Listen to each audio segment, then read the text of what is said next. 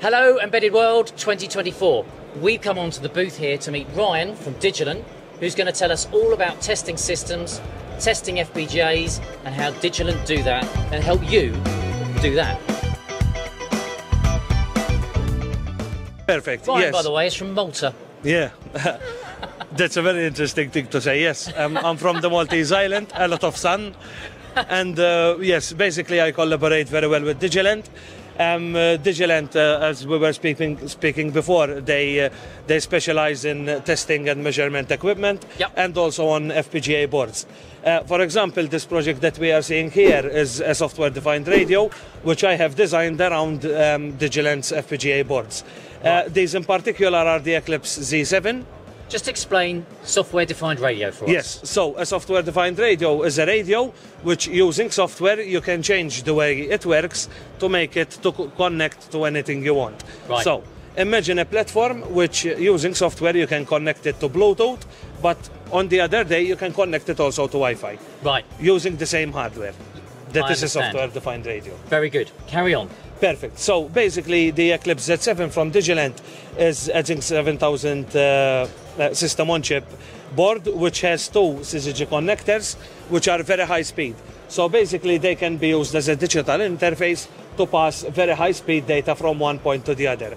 So for a software defined radio application where you need a lot of data rate, megahertz and megahertz of data rate, these boards are perfect. So basically that is why I decided to use this system for a software-defined radio. What we are doing also, we are using also the ADP2230. It is a new device from Digilent in order to test this audio transmission system using the software-defined radio. The idea is basically to put the 20to30 in the middle of the system so we can generate and read the waveforms we are sending from one point to the other. The system is perfect. Yes. So just explain to me, you've explained what software-defined radio is. Yes. So explain to me why you would have to test that. What's the reason that you would say, right, I need to understand, is it about signal integrity? Is it about signal speed? What is it that drives the need for testing in a software-defined radio? Correct. So basically what we are testing here is the result of the signal of the software-defined radio. Right. We are not testing the software-defined radio itself. Right. So the software-defined... That's important. Yes, that is very important because to test a software-defined radio you need gigahertz of range. Yep. Here we have 125 megasamples per second. So we are testing the audio signals which we are feeding to the system. Right. However, using this, we can test how effective the software-defined radio is and how efficient it is in transmitting successfully our data from one point to the next. So what we're trying to understand here is you have this software-defined radio here. Yes. This is, if you like, the transmitter. Correct. This is the receiver. Correct. And you've got to make sure you're trying to understand that what was sent from here is delivered here. Correct. And this is what this box does. Correct. That is exactly what that box does. Very good. Yes, and it does it using our software called waveforms. It is very easy to use and it is very effective, as you can see, to see both what you are transmitting and what you are receiving back. Shall we just turn this to camera? And maybe you can explain to the watchers exactly what's going on here. So this box is monitoring this sender to this receiver. Correct. To understand that what it sent is delivered here. Correct. And this box is monitoring that. So what are we seeing here on the screen? Correct. So what we are seeing on the screen on the bottom side is where we are generating our signals.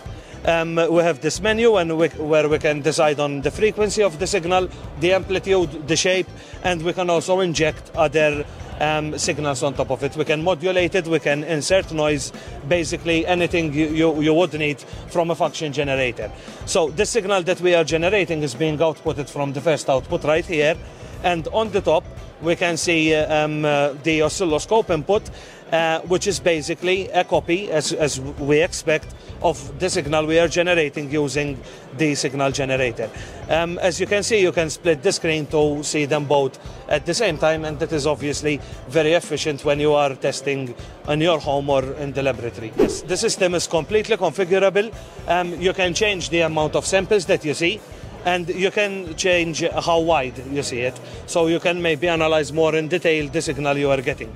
Additionally, you can also run mathematical functions on it, mathematical functions like an FFT, so you can see the frequency component of the signal you have as a graphical representation. Right, and is that a feature that you put into there, or does the user have to configure that themselves? That is a built-in feature of the software. That is a built-in feature. Yes, and all the user has to do is simply click on the FFT button and give it the parameters. Right, right. So just one last question. If you didn't have this box here, how would somebody go about doing that without your software in this box? Well, it would quite be a problem. Most probably it would include a number of oscilloscopes and function generators, separate hardware, and for this cost, I think it's impossible to have multiple, because once again, you're going to need a separate oscilloscope and the function generator. Right. So that's 2 devices which you will need. Right, right. So the beauty of this is understanding the signal. Correct. A configurable software system that you can look at. Correct. And this is a fraction of the cost of the hardware Correct. that you might need to buy to create that same thing.